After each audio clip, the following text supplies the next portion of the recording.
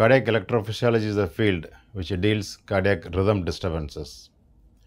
Many of you are aware that heart means heart attack, which needs to be evaluated with angiogram, angioplasty and bypass surgery. But many of you are not aware that heart also has an electrical system which maintains the heart rate, which we monitor like a pulse rate.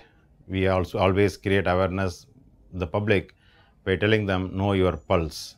One should know how many times your heart is beating by monitoring your pulse rate. There are many rhythm disturbances which manifest like a pulse disorders. Somebody can have very fast heartbeat without any necessity, or someone can have very low heartbeat, that is less than 50 beats per minute, below their requirement. Both can create troubles to the patient. For example, we talk about slow heartbeat. Normally heart has one heartbeat will be more than 50 beats per minute. 50 to 100 is a normal range. When somebody's heartbeat is below that, they can come to us with the fatigue, tiredness, giddiness, loss of consciousness, or not able to do their routine activities, breathlessness. These are the symptoms they face when the heartbeat is adequately not working per minute. So the reasons might vary. For it can happen to the born child even before birth. Also we can detect it when the fetus stage, the electrical system of the human heart is not developed properly, so that as soon as the baby is born, we take care of their heartbeat. But more commonly noticed in elderly people after the 50-60 years of age, especially when they have hypertension, diabetes, other cardiac illnesses, their electrical system also during because of their aging process, getting wear and tear process, it getting slows down and create disturbances like sudden loss of consciousness and breathlessness. The treatment for symptomatic slow heartbeat is only permanent pacemaker implantation.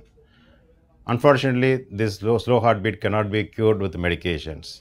One's own electrical system is not working, you have to stimulate the heart with artificial electrical system, which is called permanent pacemaker implantation, which is usually done in the collarbone region, in the left side of the chest, below the collarbone. It's a local anesthesia procedure, it's a daycare procedure. So once you implant the pacemaker, it maintains the heart rate to the desired rate which we can set it. What is the newer advantage in the pacemaker is, traditionally we have been doing pacemaker for many decades, but of late we have noticed that traditional pacemakers can deteriorate the cardiac function over the long term. Somebody lives only on the permanent pacemaker, their heart function can deteriorate in long term. So nowadays, a couple of years, we have changed to the newer technology called conduction system pacing, where we put the pacemaker instead of traditional location, we will put it into the natural electrical system, so that the artificial electricity can be passed to the natural electrical wires. So when its heart is activated through the natural electrical wires, so it doesn't create any trouble to the in long term, so that that pumping function is preserved. They don't feel like their heart is artificially stimulated. That's a newer advantage in permanent pacemaker implantation, which we are specialists, one of the few centers in the country which specializes in doing these procedures